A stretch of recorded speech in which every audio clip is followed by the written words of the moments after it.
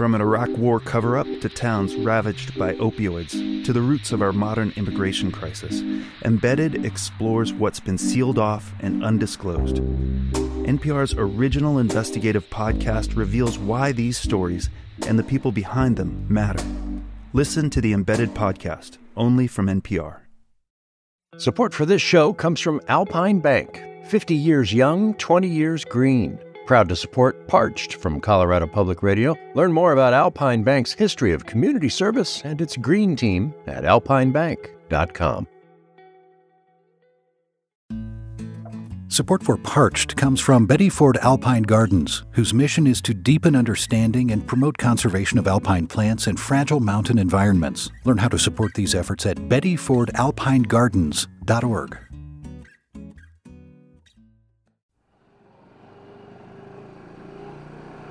I'm riding shotgun in an off-roading vehicle. It looks like a souped-up golf cart made for steep dirt trails instead of putting greens. James Eklund is driving. He's a tall guy wearing a collared shirt and a fancy, clean, off-white cowboy hat. We're driving across grazing fields for cattle.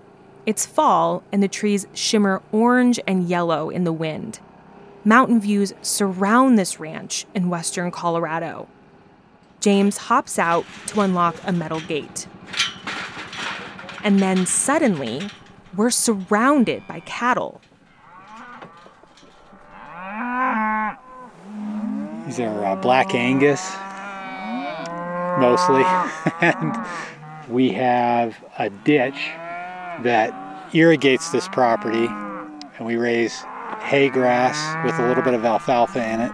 When I look at the ground right now, it's pretty green, and that's because of the water that's flood irrigating? Yes, we try and hit our dry spots as efficiently as we can, but it is flood irrigation. Over the last few episodes, we've been thinking about what cities can do to use less water, and that's important and empowering for those of us who live in those cities. But here's the reality. Despite the fact that the Southwest is now packed with tens of millions of people, cities aren't using most of the Colorado River. Farming and ranching sucks up around 80% of what flows through the river. People, like James, water fields to grow cattle feed in Colorado, or broccoli in Arizona, or lettuce in California. More than 5 million acres spread across the Southwest and into northern Mexico use up the majority of the Colorado River. If you draw a line down the middle of the country, pretty much like smack dab through the middle of Kansas and Nebraska, that's the 100th meridian, and everything to the west of that line has to be irrigated in order for it to grow. So that's why I'm here, surrounded by Black Angus in Colburn, Colorado, to talk to James on his family's ranch. If there's any chance of us getting out of this water crisis, farmers and ranchers will need to be the biggest part of the solution. It's likely they'll need to use a lot less water.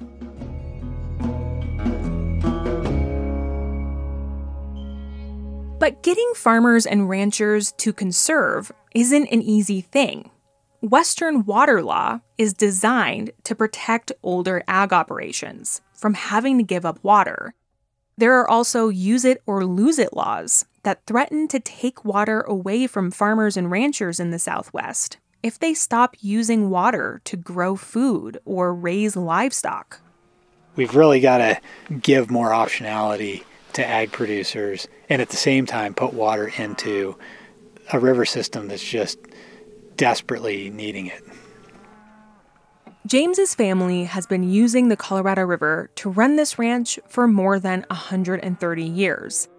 And now, James wants the option to make a profit another way, which could help out the water crisis.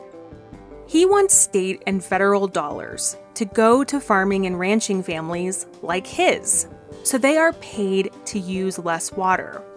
Doing that would leave more water in the river to benefit everyone in the Southwest. I am a big believer in the power and innovation of agricultural producers to get that job done, I'm not such a big fan of hoping for rain.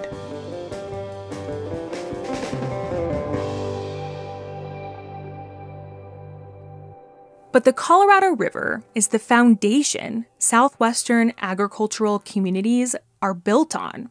So some farmers and ranchers see this idea as a threat to their livelihoods and identity, especially if water itself, instead of the food it can grow, becomes the more profitable commodity.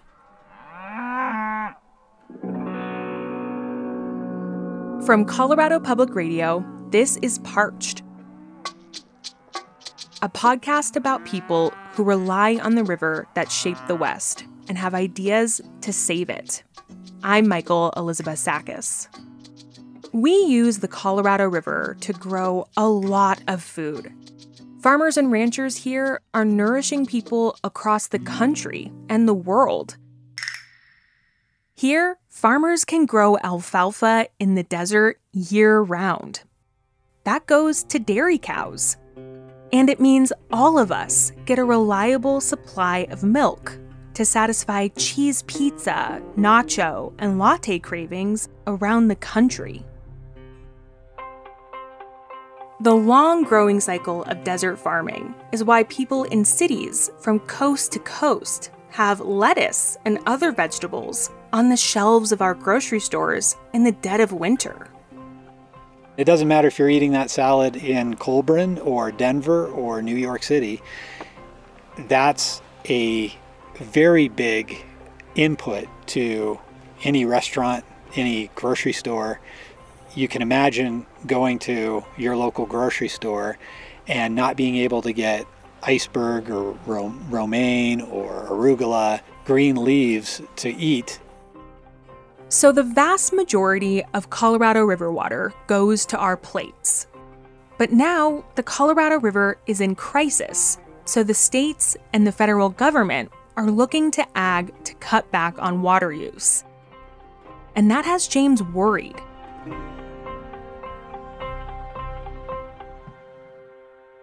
If this water crisis gets bad enough and Lake Mead, the country's largest reservoir, continues to plummet, James is afraid families, like his, will be forced to give up their water. That those laws in place to supposedly protect him won't anymore if there's a chance city taps could go dry.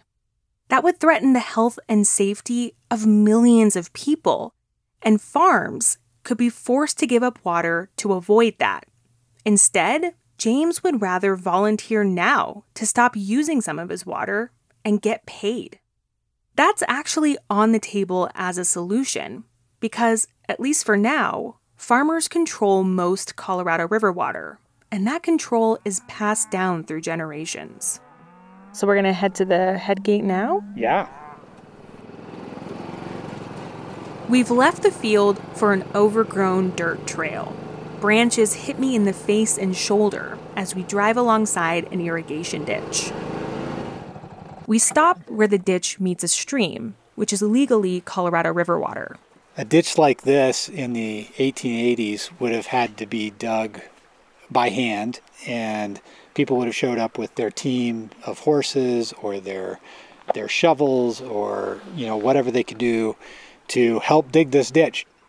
One of those people was James's great-great-grandfather. Ole Gunderson moved here from a small Norwegian town.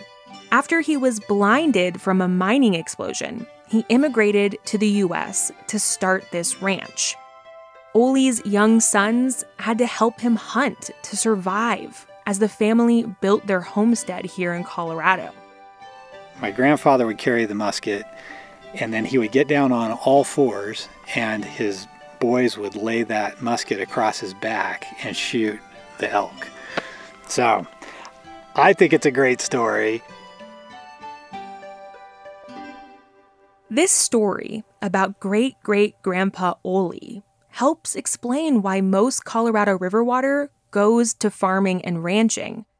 As Europeans forced indigenous people off this land, They dug irrigation ditches to feed crops and grow food. In the eyes of the law, that secured Ole the protected right to keep using a certain amount of Colorado River water forever. These are the laws that shield some farmers and ranchers from having to give up water in the face of climate change. So if Ole comes into this valley where we're standing and puts his shovel in any of the creeks around here, then he has an 1888 water right. If somebody comes along, and people did, after him, even if they're upstream of him, they have to let all their water go past to satisfy Ole's right before they can take a drop. It seems a little strange, but that's how water rights work in the West. It's like a complicated system of calling dibs. Since Ole's water right is from 1888, the law says he's protected from newcomers who take from this same stream. Ole gets first dibs on this water. Then the guy with the second oldest water right gets second dibs, and so on. The newest guy, he often goes without water. And that water right is valuable, and it's often passed down to family, like James. You turn the water out of the ditch, it floods the field, and then you plug that hole that you created in your ditch and move down a little ways, and you pop another hole, and you flood another section of your field. And that's the way we've done it, and that's the way Ole did it. That's the way everybody's done it since, 1888. But what if 130 years later, in the era of climate change, James started to use that water another way? What if instead he was paid to leave that water he has rights to in the river, to let it flow all the way down from Colorado to Lake Powell, the second largest reservoir in the country at the Arizona-Utah border? Together, Lake Powell and Lake Mead downstream work as a water bank for the entire Southwest. That water savings account protects tens of millions of us from dry years. So in order to avoid the contents of Lake Powell declining to a crisis level, we need to put water in that bucket. This is a mechanism that can actually change the levels of that reservoir. Because you're talking about 80 to 90% of use in the basin being in agriculture, it really has to be an agriculture-led solution to the problem of declining reservoirs. James is standing where the ditch Ole dug meets the stream. Here, there's a tall metal contraption called a headgate. They're kind of hard to describe. A headgate looks like a guillotine. It has a slotted structure that the gate sits in, and it can literally be cranked open or cranked shut by turning a wheel on the top of the device. I mean, guillotine's pretty close. I think... Doesn't it look like a guillotine? It's a sheet of metal that opens and closes vertically. James would be willing to crank down the metal slab and stop the water from rushing down the ditch to irrigate his fields.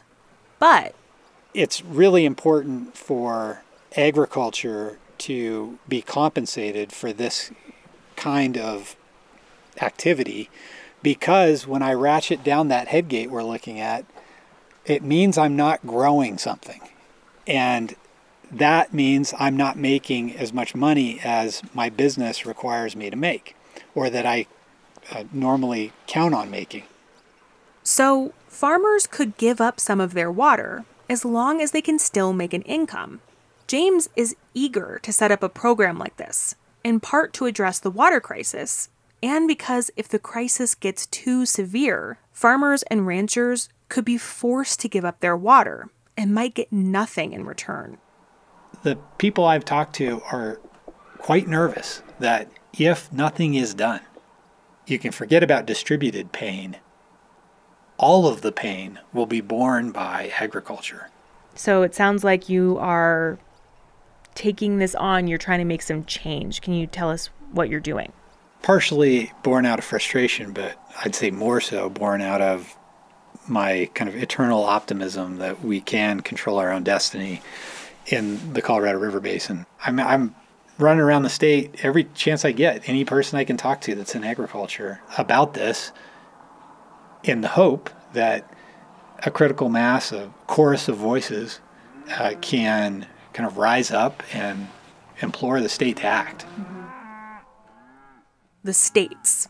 For his plan to work, he needs states or the federal government to offer up money. Over the last several years, Colorado, New Mexico, Utah, and Wyoming have been considering it. All of them would need to agree on it to move forward together. James has been trying to help them along. He started a petition and set out to get farmers and ranchers to sign up and show the states that they want a program like this.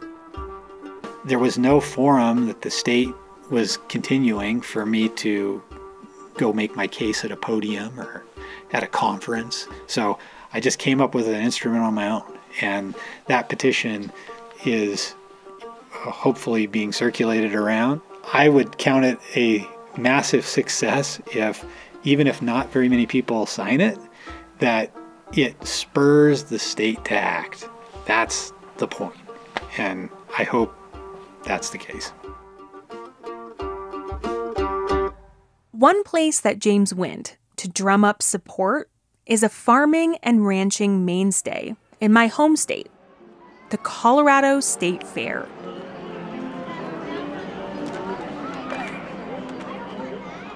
The hot September weather here in Pueblo, Colorado, clearly hasn't kept the crowds away. I'm dodging people left and right who are holding turkey legs and cotton candy. There are rides too scary for me to get on, like the Hammer, the Scrambler. There are rodeos and livestock auctions and horse riding competitions. This fair is older than Colorado itself. It started in the late 1800s to celebrate agriculture. I almost follow the enticing smell of funnel cake to its origins, but then I focus. I'm looking for James. And then finally, in this sea of cowboy hats, I find him, and he's wearing his crisp white Stetson. I'm showing you on my cowboy hat right here a Centennial Farms Colorado pin that you get when you have a ranch or a farm that's been around that long. With all the farmers and ranchers gathered here, James sees the Colorado State Fair as a perfect place to find people to sign his petition. I feel like a old-time preacher that would go from like town to town and try and spread the good word and the gospel. And for me, it is water. Hey, John, it's good to see you, my man. Michael, Elizabeth. Hello, I'm Michael. I'm with Colorado Public Radio. Okay, good. John Singletary is a semi-retired rancher with a career history in state water issues. And he's just the kind of person James wants to talk to about paying ranchers to use less water. John and James have worked together in the past. This guy knows more about the Colorado River than John Wesley Powell. We go on a walk around the state fair to find a shady spot to chat. They say that smell is the closest tie to memory, and you catch smells here that I haven't smelled in any other place. Oh, yeah. It's like, makes me feel at home. Yeah. Kettle corn and It's like a little cow manure. Yep. James explains his petition to John, and John likes the idea of paying farmers to use less water to protect the Colorado River and all those who rely on it. We got to help each other, and that's where James is trying to bring us all together right now. We got to help each other. We got a problem. We got to have a strong voice to make sure we're protected, but we also got to be thoughtful about how it works, because if it doesn't work, we're going to lose eventually.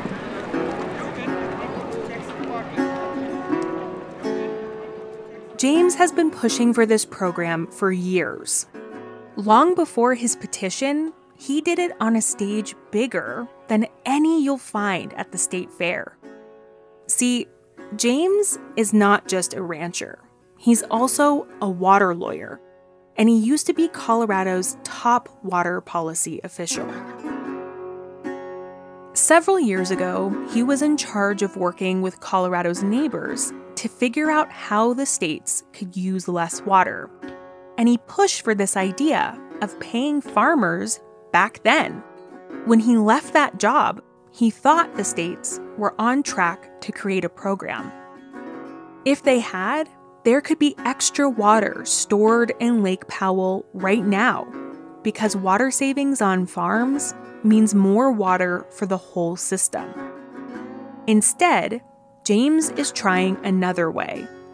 He's talking to farmers one at a time to get the next signature on his petition. If there's a way to demonstrate interest, let's do that. And my hope is that by accumulating enough of those people basically putting their hand in the air and saying, I'm interested in this, if the price is good enough. We got to start somewhere.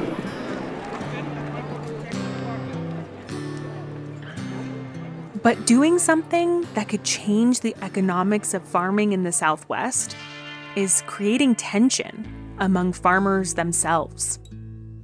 That's after the break.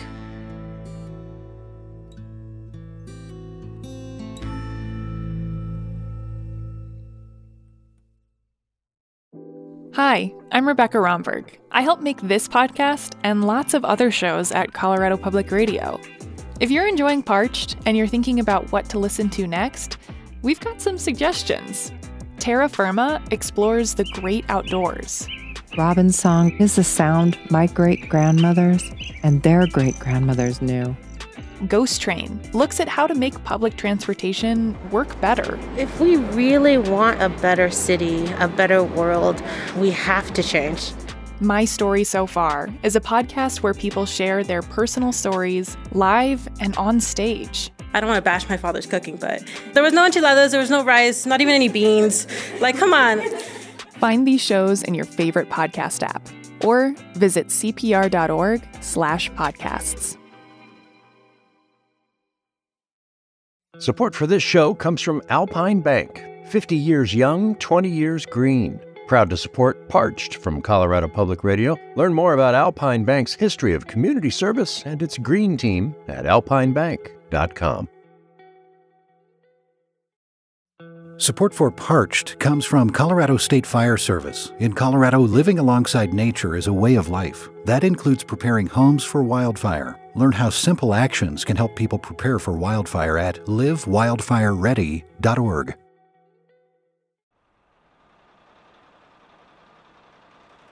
About 50 miles west of James's ranch is a wide expanse of cornfields. This is the Grand Valley of Colorado, where the Rocky Mountains meet the desert. Joe Bernal is the farmer of these fields. He's actually tried James's idea. A few years back, Joe participated in a pilot where farmers and ranchers were paid to use less water. When he drives up to meet me, Joe is wearing a flannel shirt under a tan vest with thick-rimmed hipster glasses and a cap that says Bernal Farms. I am a lifelong resident of the Grand Valley. I was born and raised here. My father was born and raised here. We use the farmland we own and the farmland we rent and Colorado's water and sunshine to produce food. I am a lifetime agriculture producer. We produce wheat for milling. We produce feed corn. We produce alfalfa. And we produce grass and also cattle, beef cattle. I'd love to hear your family's story of how you ended up here being farmers and ranchers. My great-grandparents were born in Conejos, Colorado. They came here to work in the sugar beet industry, and a short time after that bought a farm and began raising sugar beets themselves. My brother works with us, and several other family members, in-laws, cousins, nephews. And I think part of it's because of our Latino heritage. That heritage dictates a lot of closeness. I think that's one of the more admirable or the more enjoyable things about our lifestyle. Joe says it was never a question for him whether or not he would keep the family business going. He says farming is the one thing he wants to do. This gorgeous fall day is a harvesting day. There's a massive combine sitting nearby in a cornfield. Joe and I climb up a ladder to get in the combine to start harvesting corn. Okay, Michael, you ready to go? Yeah. Watch your step. Come this Do way. I come that way? Great. Joe helps me get all my stuff up into the passenger seat. Okay, what can you hand me? You can grab that. Sorry. Okay. And then maybe the water bottle, and I think I can grab the rest. Once me and all my reporting gear make it inside, Joe empties the corn he already harvested into the back of a truck.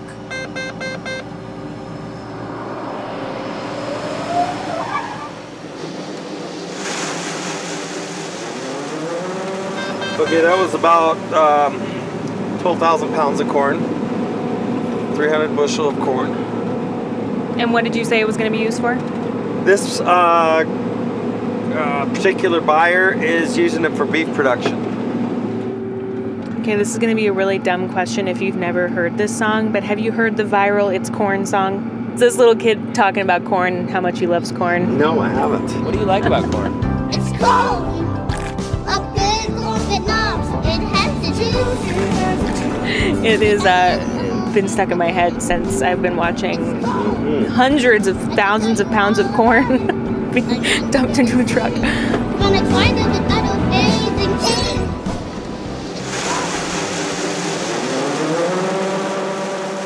Once the combine is empty, Joe starts moving slowly through the field to collect another load. This is how his family has used Colorado River water for decades. But just a few years ago, Joe agreed to get paid to leave some of his fields bare. That's called fallowing. Instead, that water stayed in the river.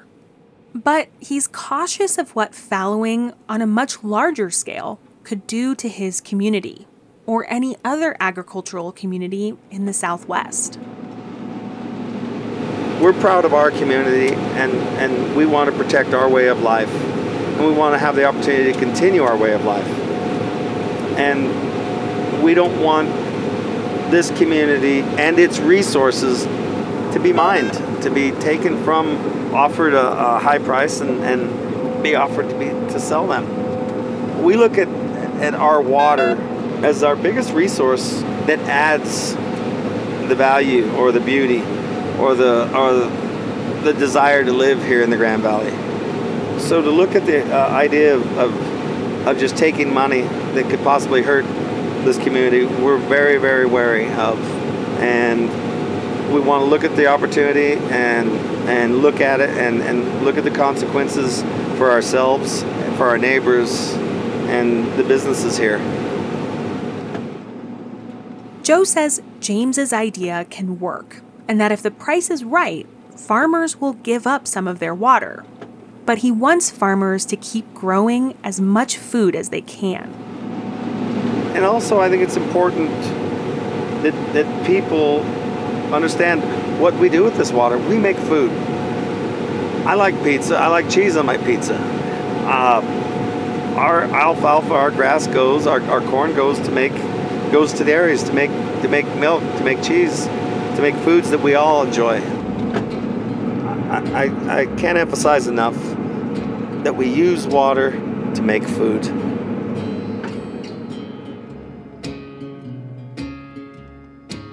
Joe wants there to be careful rules on who can participate and how much water they can lease to try to lessen the impacts of farmland going dry and drying up economies in those communities. Because there are lots of other local businesses that rely on farming. Joe also emphasizes that the program needs to be voluntary, so each farmer can decide what makes sense for them. On the plus side, Joe says taking money to fallow fields would allow him to invest in his whole operation. Land improvement irrigation system improvement, also maybe infrastructure. Those opportunities could also come about if you were farming a little less ground.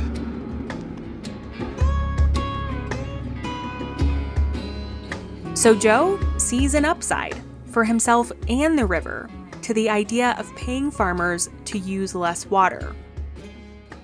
But he also worries about the impacts to some farming and ranching communities if water itself becomes the commodity instead of crops and livestock.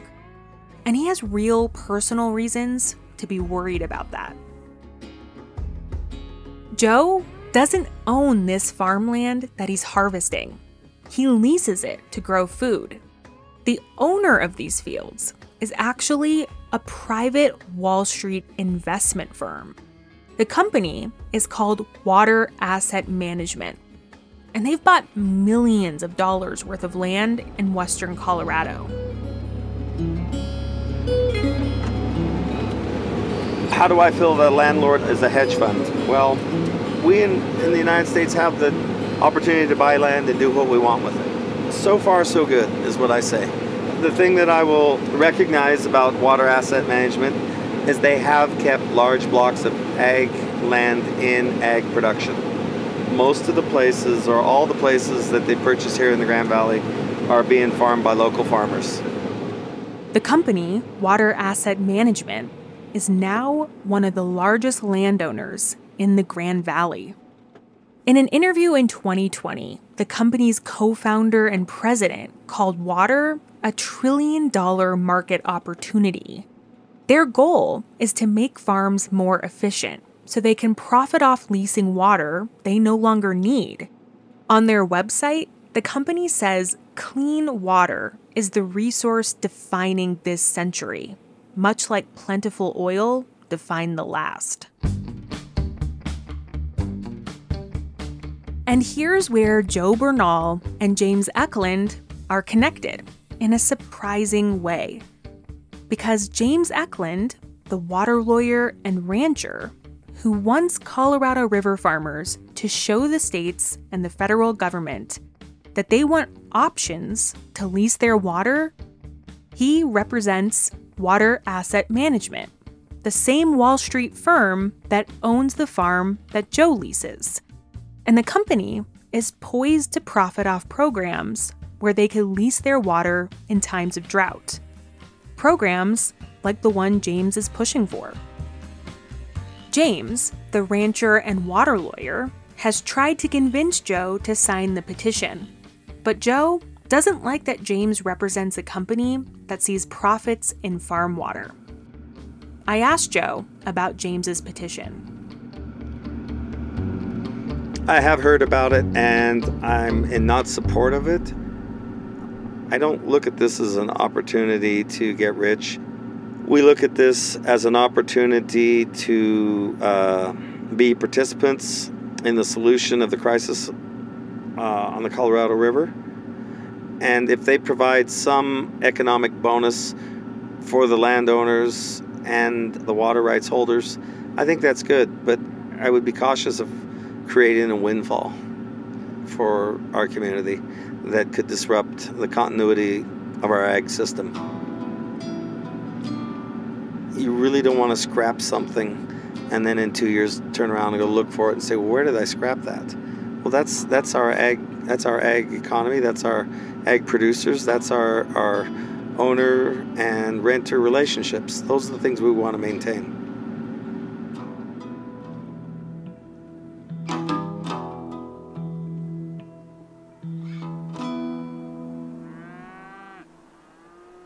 Back on James Eklund's family's ranch, we're sitting in wooden chairs on the porch as the sun is starting to set.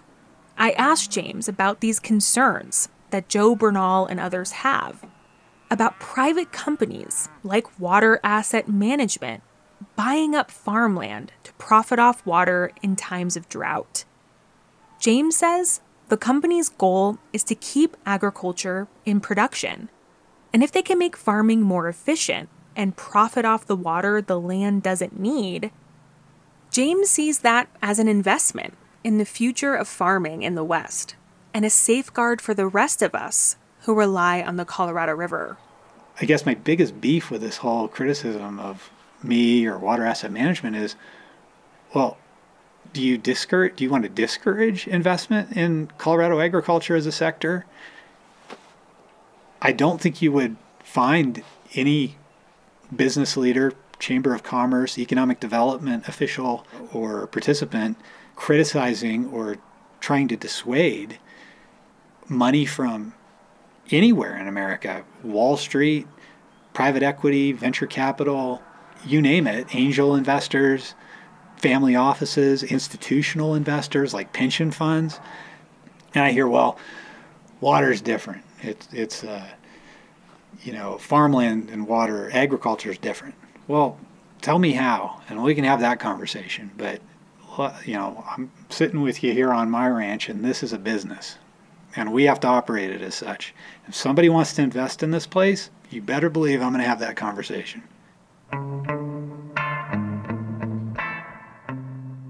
So, where do things stand with paying farmers and ranchers to use less water?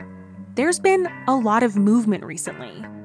The federal government plans to put millions and possibly billions of dollars into the idea, recognizing that it has to be one of the solutions for the Colorado River. Farmers and ranchers use around 80% of the Colorado River. So, most of the water that's needed to get us out of this crisis has to come from agriculture. But the money they've made available so far is temporary. It's a one-off, and most of it is currently going to Arizona, California, and the tribes there. As for the upstream states in the Rocky Mountains, they've agreed to a version of a program to pay ranchers for their water. That means James has set aside his petition effort, but he's still not satisfied. He doesn't think Colorado, New Mexico, Utah, and Wyoming are going far enough. He says farmers would have to be paid more for the idea to really work. It also doesn't ensure the farmers' water flows down to the critically low reservoirs. The states recently decided they wouldn't go that far, for now. If they move forward, it could mean a lot more water to go around, but less water for farming. There are ways to do both, though. Save water and keep growing food in a profitable way. We visit an indigenous farmer who's trying to do just that, to grow the same amount of food while using less Colorado River water. I think that the tribe's role in this moment is really that of almost a caretaker, in the sense that, this river has sustained us for so long and for generations, and it's at the core of us. I think it's our role also to make sure that we do everything that we can to protect it. That's next time on Parched.